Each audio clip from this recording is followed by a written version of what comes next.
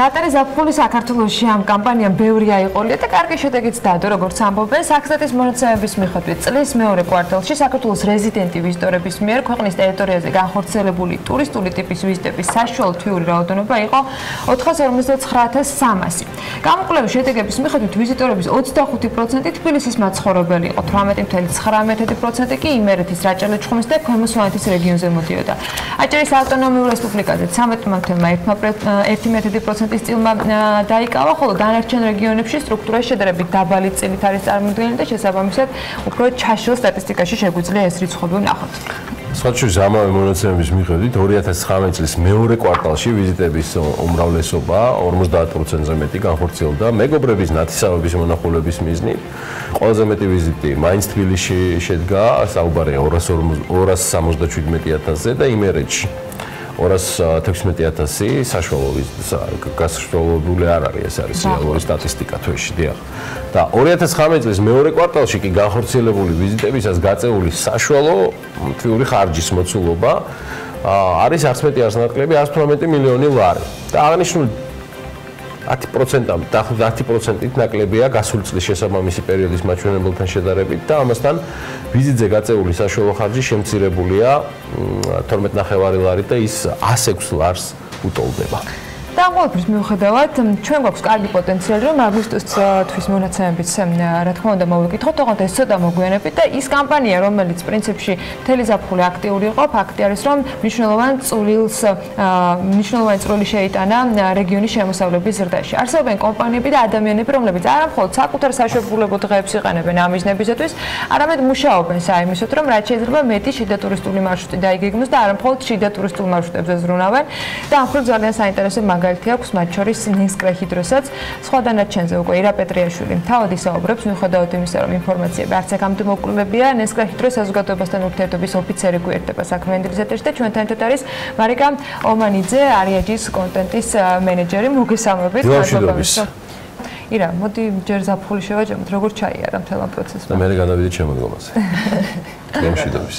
ხო, დავიწყებ იმით, რომ ჩვენი კამპანიის, საინფორმაციო კამპანიის დაანონსება მოხდა ზუსტად ამ საეთერო სტუდიაში, ივლისში. ივლისში დავიწყეთ კამპანია და ძირითადად მიმდინარეობდა სხვადასხვა მედია საშუალებებში, რომლებიც ჩვენ დავპატიჟეთ ჭუბერში და ნაკრასში, იმ ორ ხეობაში, სადაც ჩვენი პროექტი ოპერირებს.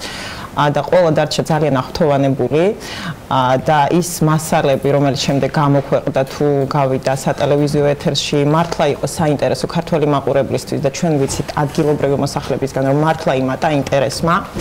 და შესაბამისად, გარდა იმისა, რომ მუშაობდით მედიასთან, ასევე შექმნით რამდენიმე პლატფორმა, რომელიც ეძღვნება ზუსტად ჭუბერსა და ნაკრას, ყოფილა ერთი სახელი, რომელიც ამ ორ ხეობას აერთიანებს ჭუბეხევი, შევქმნით Facebook გვერდი სტუმრად ჭუბეხევში, ასევე მუშაობთ სპეციალურ ვებგვერდზე, სადაც განთავსდება ყველა ის ინფორმაცია, რომელიც შეიძლება იყოს საინტერესო ტურისტისთვის, იქნება ინფორმაცია ორენოვანი, ანუ ჩვენ გვინდა რომ ცოტა უცხოელ ტურისტებზეც გავიდეთ და გავაცნოთ ამ ორი ხეობის სილამაზე.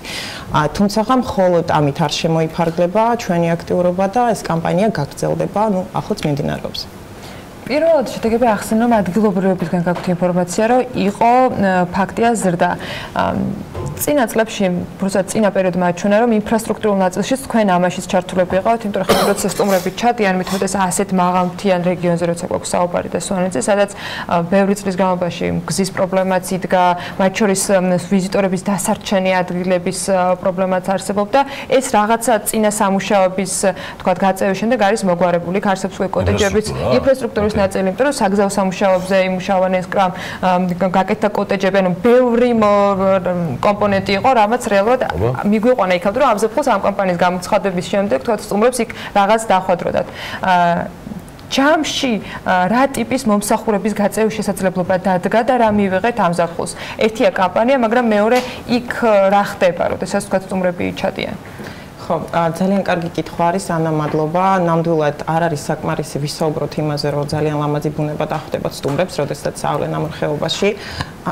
ცალსახად განვითარდა ინფრასტრუქტურა და აქ მინდა ვისაუბრო არა მარტო იმაზე, რომ პროექტის ფარგლებში შენდება გზები და ხიდები, არამედ იმაზეც, რომ კომპანიას თავის სოციალური პასუხისმგებლობის ფარგლებში აქვს მთელი რიგი პროექტების, რომლებიც ირიბა თუ პირდაპირ ხელს უწყობენ ტურიზმის განვითარებას, რა თქმა უნდა, პირველ რიგში ეს პროექტები მიმართულია ადგილობრივი მოსახლეობის კეთილდღეობაზე, მაგრამ ცალსახა ის რომ როდესაც ტურისტი ადის ხეობაში, მისთვისაც საჭიროა ის გზები, იგივე ის სამედიცინო მომსახურება, რომლის გაუმჯობესებაც ხდება ჩვენი სოციალური პროგრამების ფარგლებში, აი აგვისტოში გავხსენით განახლებული ამბულატორიის შენობა, ასევე გვაქვს პროექტი, მექანიზაციის პროექტი, ეგრეთ წოდებული, ანუ ეს არის მძიმე ტექნიკით დახმარება, რომელსაც ჩვენ უწევთ მოსახლეობას, იქნება ეს ინდივიდუალური მოთხოვნა თუ ჯგუფის, ანუ აქ საუბარია შიდა გზებზე, თუ შეიძლება ეს იყოს ეზოს მოწესრიგება, რომელიც ასევე მნიშვნელოვანია სტუმრისთვის, რომელიც იქ ჩადის. შესაბამისად ჩვენ არ საუბრობთ იმაზე, რომ ადგილზე ხდება რაღაც ბუნებრივი სილამაზე, მხოლოდ არამედ იმაზე, რომ არის უკვე მომზადებული ინფრასტრუქტურა. ასევე საოჯახო სასტუმროებს რაც შეეხება ძალიან კარგად იმოქმედა ჩვენმა პროექტმა ამ სფეროს განვითარებაზე ხეობებში, რადგანაც პირველი და ძირითადი ამჟამად კლიენტები არის რჩება მაინც ჩვენი კომპანია, ჩვენი პარტნიორი კომპანიების წარმომადგენლები, თუმცა ამან იმოქმედა ძალიან დადებითად ადგილობრივ მოსახლეობაზე, ანუ ეს ბიზნესი ნენელა დაიხვეწა და უკვე თვლით, რომ თვითონაც თვლიან და მართალია, რომ მზად არიან უკვე მიიღონ მეტი სტუმარი, რასაც პრინციპში ხელს უწყობთ ამ კამპანიით. ამ კამპანიაში ჩართული იყო AREA.GE-ც. რა ფორმით, რატომ გადაწყვეტეთ ამ ფორმით ზოგადად ჩართულობისათვის მოგეძებნათ პარტნიორი, იმიტომ რომ ირა, გადასერევად ერთმა ყველა მიმართულებას დავართავს, მაგრამ მაინც მე გადავიდი მარიკაზე. ხო, ანუ თქვენთვის რატომ იყო საინტერესო ამ ფორმით კიდევ პარტნიორების შემოყვანა ამ საქმეში? კი ბატონო, მოგახსენებთ, როგორც ყველა ჩვენი პროექტი, პრინციპში ეს საინფორმაციო კამპანია ასევე შეიქმნა, ასე ვთქვათ, ადგილობრივი მოსახლეობის ინტერესების გათვალისწინებით და როდესაც მათ ესაუბრები ტურიზმზე და რა სჭირდებათ პირველ რიგში, რა თქმა უნდა, გზები, ინფრასტრუქტურა ეს ძალიან მნიშვნელოვანია, მაგრამ ერთ-ერთი პრობლემა, რომელსაც ასახელებენ, არის გვაკლია რეკლამირება, როგორც ისინი ამბობენ, ანუ ნაკლები არის ინფორმაცია ჭუბერსა და ნაკრაზე, ანუ როდესაც ცნობადობა აკლია, დიახ, როდესაც ანუ ჩვენ ვამბობთ სვანეთი, ტურიზმის სვანეთში, ვფიქრობთ მესტია უჟგული, აუცილებლად სანახავი ადგილებია და ყველას ურჩევ, მაგრამ ჭუბერი და ნაკრა არის ნაკლებად ცნობილი. შესაბამისად გვინდოდა რომ წარმოგვეჩინა ინტერნეტ სივრცეში, ზოგადად საინფორმაციო სივრცეში და ერთ-ერთი ესეთი პარტნიორი, რომელიც მოისაზრებოდა იმისთვის, რომ კარგად წარმოგვეჩინა ის არსებული სერვისები პირველ რიგში მაქვს მხედველობაში საოჯახო სასტუმროები, არის ზუსტად AREA.GE, რომელსაც მივმართეთ და მინდა კიდევ ერთხელ მადლობა გადაუხადო, იმიტომ რომ ასეთი გულისხმიერებისთვის, ასეთი მზაობისთვის, რომ გვერდში დავდგომოდენ და ეგრევე გვითხრეს, რომ უირა კარგი კამპანია და როგორ შეგვიძლია რომ თანამშრომლობთ და აქვე მინდა გითხრათ, რომ ის ადამიანები, ვისაც ჩვენ მივმართეთ, ანუ ადგილობრივ მოსახლეობის მხედველობაში საოჯახო სასტუმროების მფლობელები, არიან ძალიან კმაყოფილები, მან ძალიან მოეწონათ ეს იდეა, ანუ ჩვენ მივედით, მივყანეთ პროფესიონალი ფოტოგრაფი, გადავუღეთ ფოტოები, შევაგროვეთ ინფორმაცია და შემდეგ ეს ინფორმაცია გავხსნა უკვე AREA-ზე. ხო, ანუ ახლა დაგუგლავთ ჭუბერს და ნაკრას უკვე ამოგიგდა საოჯახო. კი. ანუ ინფორმაცია შესავალი მშვენიერიც გადასარევით წარდგენას და AREA.GE-ს მშვენიერი და დაკომპლექტებული კომპანია, მარიკა ომენაძე, კონტენტის მენეჯერი AREA.GE-ის, ჩვენთან ერთად არის კიდევ ერთხელ დილა მშვიდობის. თქვენს როლზე დამატებით რა ენთუზიაზმი გაქვთ გარდა კოოპერაციისა, საიმისოთ რომ ამ ყველაფერში ჩაერთვეთ ნენსკრა ჰიდროსთან და მათ გუნდთან ერთად. კიდევ ერთხელ მოგესალმებით, მადლობა მოწვევისთვის. AREA.GE მოგეხსენებათ არის უძრავი ქონების პირველი თანამედროვე პლატფორმა, რომელიც აერთიანებს უძრავ ქონებასთან დაკავშირებულ ნებისმიერი ტიპის ადამიანსა თუ კომპანიას.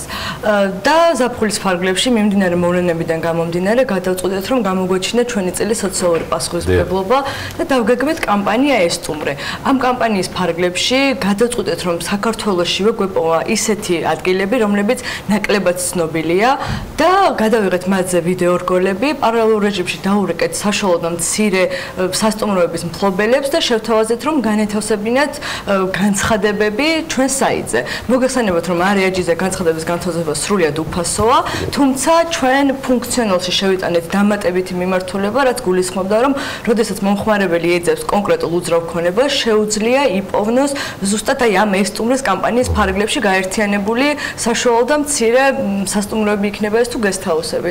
და ზუსტად ამ პერიოდში შემოგვიერთა ირინა გამოჩნდა ირინა თავისი იდეით და ძალიან მოგვეწონა ზუსტად ეს იდეა. გეგმავდით სვანეთში წასვლას, თუმცა ნამდვილად მათ გარეშე ვერ აღმოაჩენდით იმ ულამაზეს ხეობას, რომელთაც ნამდვილად აღფრთოვანებულები ვართ.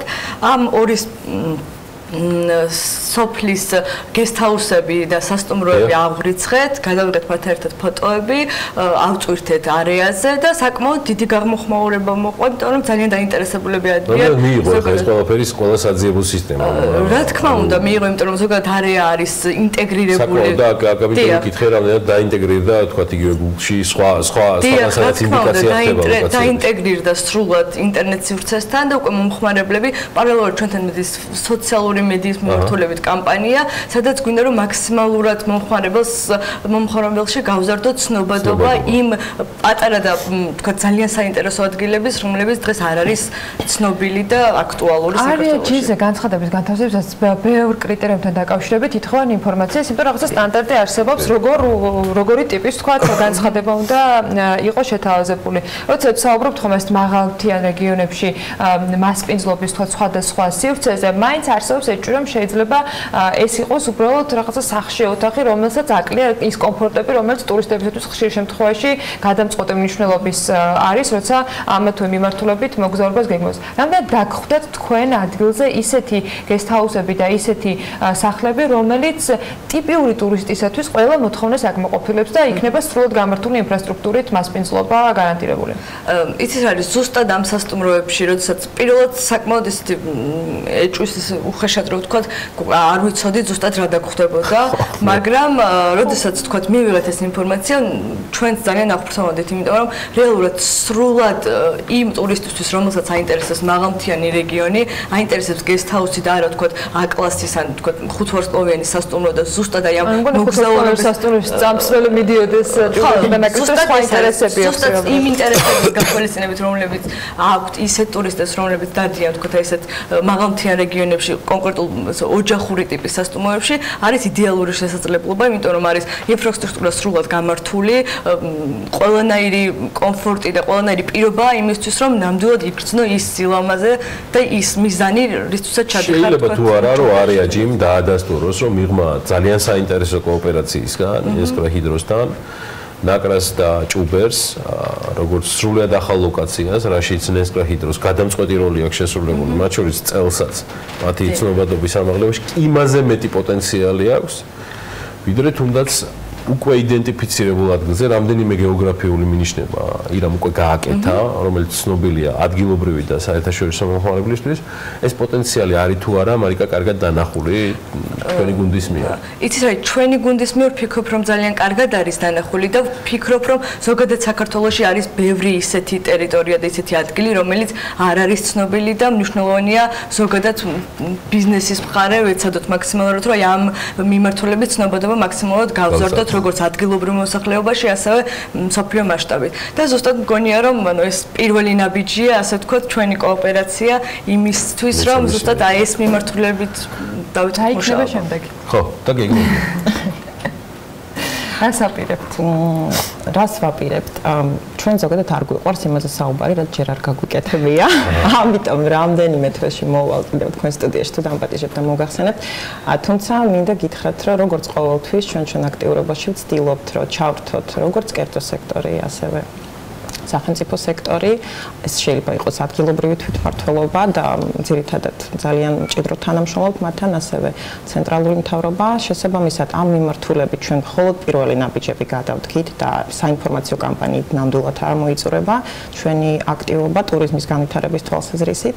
შესაბამისად, იქნება მთელი რიგი პროექტების, სადაც იმედი გვაქვს, რომ ჩაერთვებიან ჩვენი არსებული და ახალი პარტნიორები და შედეგებზე მოგახსენებთ შემდეგ. დიდი მადლობა ირინა პეტრიაშვილს, კომპანია ნენსკრა, სააქციო საზოგადოება ნენსკრა ჰიდროს, კი ბატონო, საზოგადოებასთან ურთიერთობის ოფიცერი მარიკა ომანიძე, კომპანია AREA.GE, იგი კონტენტ მენეჯერი გახლავთ ამ კომპანიისა. მადლობა მას მობრძანებისათვის და ჩვენთან ერთად ყოფნისთვის.